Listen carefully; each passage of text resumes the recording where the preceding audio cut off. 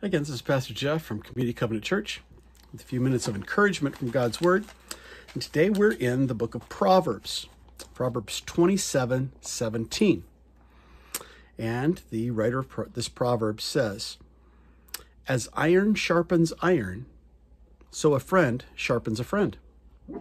You probably have heard this phrase at some point or other, this verse. It is the principle that now, let me just admit I don't have any experience in sharpening iron or using a grinding stone or even anything like that, sharpening blades, things like that. But I understand the principle, and I've certainly witnessed how this works. But the iron against another piece like that helps to sharpen that blade. Iron needs another piece of iron in order to get to its best usefulness. Same thing with a friend, a good friendship, a relationship with somebody else. Give and take, challenging, encouraging, all those things that we get from the best of friendship.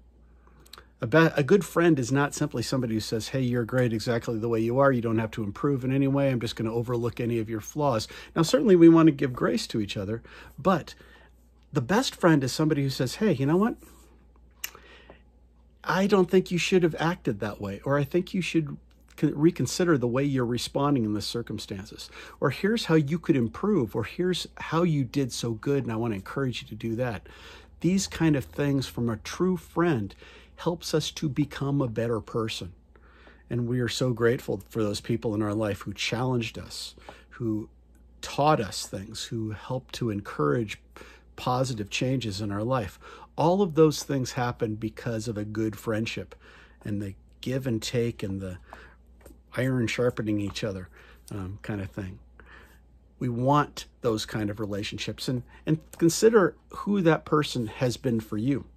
Maybe you want to send them a thank you note, or to reach out, send them a text of gratitude, and let them know the difference that they've made in your life. But then also think about who has God placed in your life right now that, as a friend, that you can then help to sharpen them, help them to become a better person, help them to be the best them that they can be.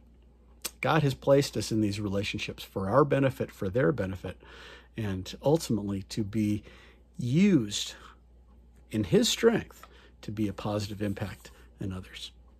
Let's pray. God, we thank you for the people in our life who have sharpened us, who have challenged us, who have helped to take the rough edges off and to encourage the positive behaviors, and the way that we have had opportunities to do that for others as well. Lord, give us open eyes and ears to hear and see where you're calling us to be that kind of friend to somebody now. How we can encourage them, how we can challenge them where they need to be challenged, how we can receive the same kind of thing. And all together, because of that relationship with another person, we can be a better person, and so can they. We thank you that you are the author of all of it. And we ask this in Jesus' name. Amen. So again, Proverbs 27:17 says, "As iron sharpens iron, so a friend sharpens a friend." God bless you, and I pray that you can find that sharpening opportunity in this day and in this week. Bye-bye.